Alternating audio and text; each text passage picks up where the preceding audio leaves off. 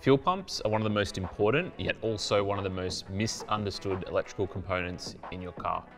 If you're trying to decide which fuel pump to fit in your modified or performance vehicle, today we're going to cover some common misconceptions about the humble fuel pump, sizing considerations, how to mount a fuel pump into your vehicle, durability, and electrical system considerations. I'm Blake Jones from Bosch Motorsport Australia, and today we're going to help you decide which fuel pump is right for you.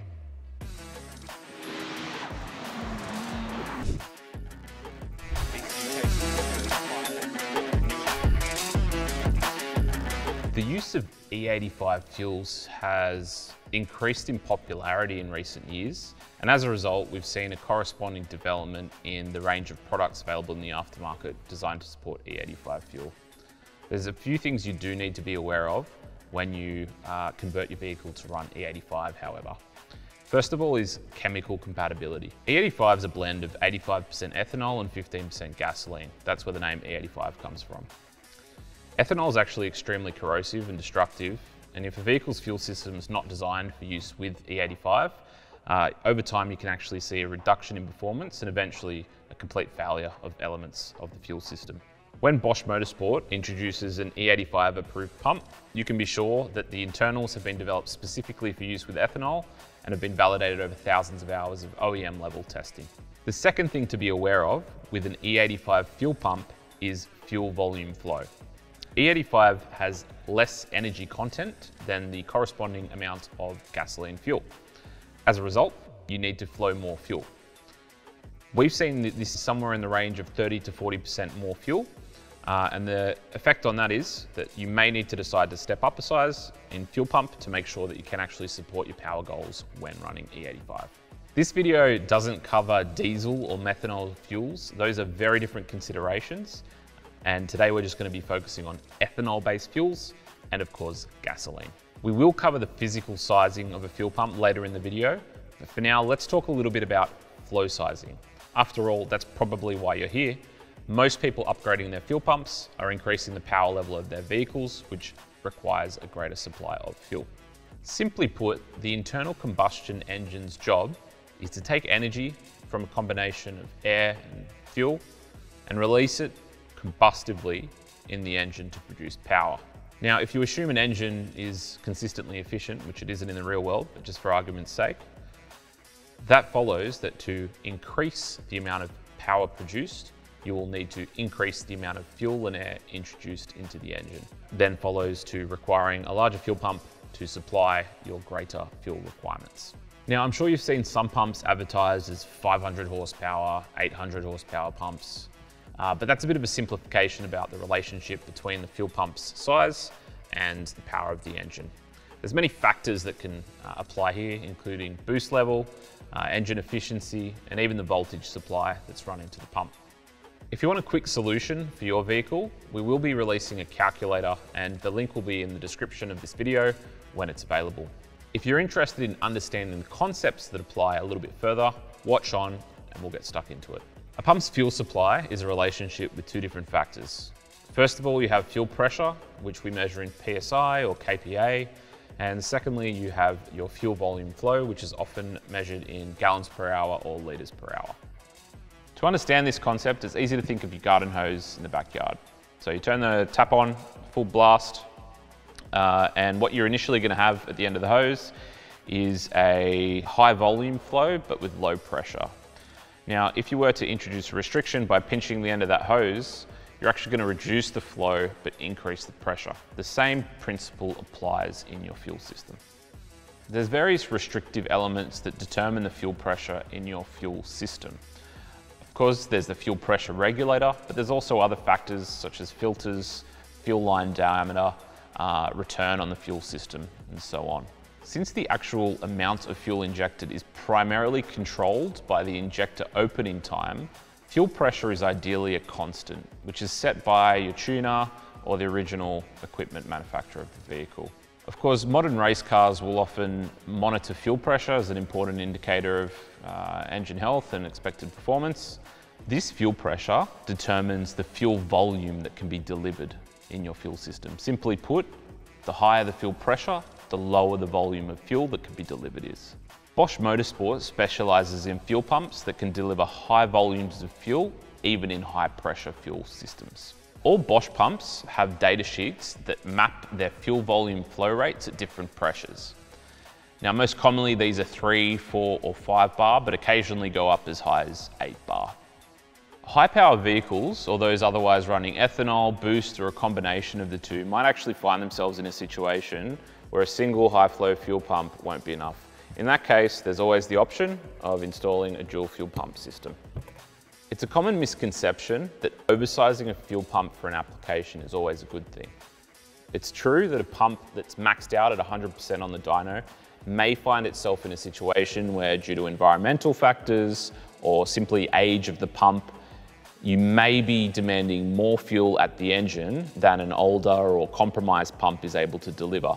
Oversizing your pump is a good way to protect yourself from a situation where your pump doesn't supply enough fuel, which can lead to leaning out your engine, reducing engine power, and perhaps even creating engine damage. However, something we have encountered quite often are fuel systems that are far too oversized for the application requirements, and this actually does introduce some issues into your fuel system as well. First of all, fuel overheating.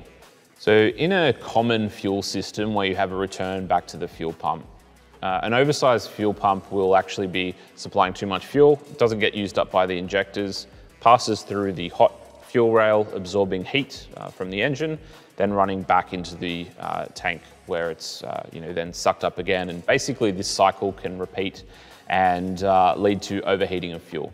The recirculation of hot fuel is a problem for a number of reasons. Firstly, it reduces the effective octane of your fuel by burning off specific hydrocarbons. It also increases the charge temperature, which is a reduction in performance. And you'll actually see an increase in emissions as well. So all things that we want to avoid when we're setting up a fuel system in a car. Secondly is fuel overpressure. In a system without the correct amount of pressure regulation, you can actually see a situation where pressure increases above the designed amount, which can lead to excessive amounts of fuel being injected through the fuel rail and could actually lead to a dangerous situation where your fuel lines are overpressured and you can actually see failure of fuel lines, fittings, and so on with a burst. So here at Bosch Motorsport, we say the optimal fuel pump is sized around 10% above the maximum fuel requirements for your application. We call this a safety margin, and it's a nice way to ensure you're not oversizing your pump, but also allowing a little bit of wiggle room for those situations where more fuel might be required than on the dyno. An external fuel pump like this was once the default choice for anyone building a high-performance vehicle. More recently, we've seen the surge in popularity of high-performance in-tank pumps, such as this Bosch BR540. Now, why is that? Well, once you put a pump inside the tank, a lot of the componentry and a lot of the noises associated with running that pump are actually contained inside the tank. So less noise, less fumes, and overall a more kind of street-friendly and comfortable cabin to be in. Of course, there's still a lot of popularity for these inline pumps, in particular if you've converted a car from carburetor to EFI. Of course, if it had an inline pump fitted from factory, or if your tank's small and you can't actually run 3 or 4 of these in tank, which we do see from time to time, in those cases you are still going to absolutely prefer an inline pump. So this one I have here, this is what we call the Bosch Motorsport 200 pump, and this is actually a replacement for the 044. The Bosch Motorsport 044 fuel pump is probably the most well-known inline fuel pump of all time. This is an upgraded version, it's E85 approved, flows a little bit higher, it's a little bit quieter as well, so it's been quite a popular alternative to the old 44. When we're talking in-tank pumps, Bosch Motorsport offers a range of different diameters to fit a number of popular OEM and aftermarket hanger sizes. So I've got 2 examples here. This is our 100 pump, flows 225 litres per hour. This has a 38mm body, which is fantastic for a lot of 90s Japanese performance cars that we know and love. If that doesn't flow enough, you can step up to something like the BR540. It's a little bit bigger, comes in at 46 millimeters, but that's a direct fit for a lot of aftermarket fuel hangers. You'll see here we've got a radium twin hanger, fits the 46 millimeter body of the BR540, and a few other examples down there, one from French's Performance Garage for the Skyline. So basically, for in-pump or in-line, when it comes to physical sizing, Bosch Motorsport has something that's going to fit any size of holder. So you might have noticed this sleeve on the 200 pump, which does make it look a little bit different to the 044. It's actually completely removable. This has two functions. So first of all, it helps it fit into an existing bracket for an 044. And secondly, because it's slightly rubberized, it actually helps reduce vibrations. And reducing vibrations with your fuel pump mount is actually quite an important topic. What we see is that most fuel pumps aren't actually killed in race cars by poor quality fuel or voltage damage or something getting through the filter. It's actually vibrations. So limiting the vibration of where your fuel pump's mounted with a simple rubber sleeve or some sort of rubber isolation is really important, simply to prevent the vibrations, the shakes and bumps coming up through your chassis or through your engine into the fuel pump. These things actually have very precision engineered internals, which can be quite sensitive to vibration over time, especially if you're running something like ethanol fuel through them. So a definite improvement there for a lot of installs that we see. So your fuel pump is actually one of the hardest working electrical devices in your car. And if you're upgrading from a smaller standard pump to something bigger, you need to ensure that the amp and voltage draw from the pump doesn't actually overwhelm other electrical components. Bosch Motorsport supplies data sheets for all of its fuel pumps, which allows you to then evaluate if other elements of your electrical system relating to the fuel pump are up to the task. A high flow fuel pump without sufficient gauge wiring can actually overheat and melt electrical connectors and wires themselves, which is obviously a very dangerous situation that you want to avoid in your race car. You should also ensure that your battery and your alternator are up to the task of delivering the amps required.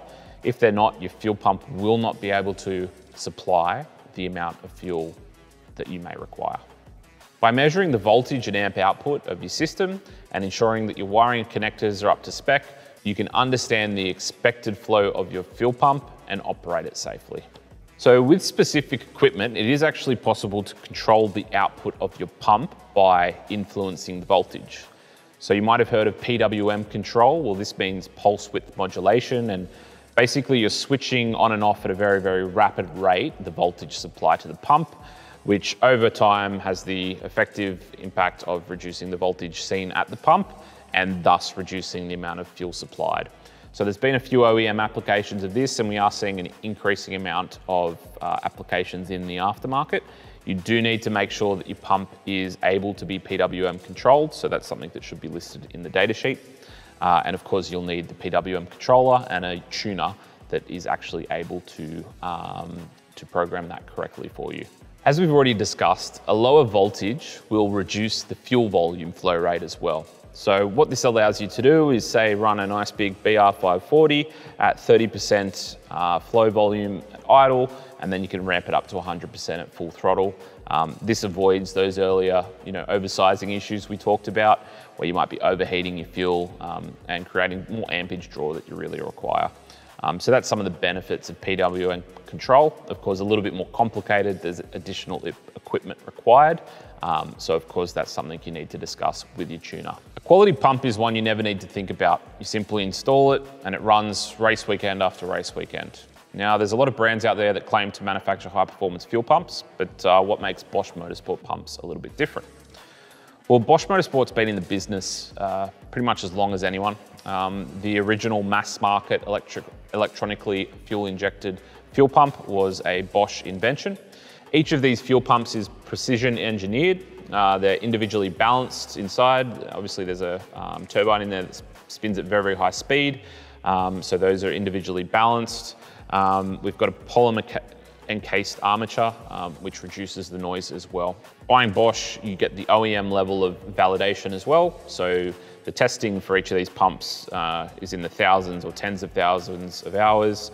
Of course, the ethanol compatibility that I mentioned before, sour fuel, we've got vibration testing, hot weather, cold weather testing, so on and so forth, which just gives you a lot of confidence that once it's installed in the race car, it's something you don't necessarily need to think about again. Bosch fuel pumps also represent exceptional value due to the fact that we do manufacture so many OEM fuel pumps.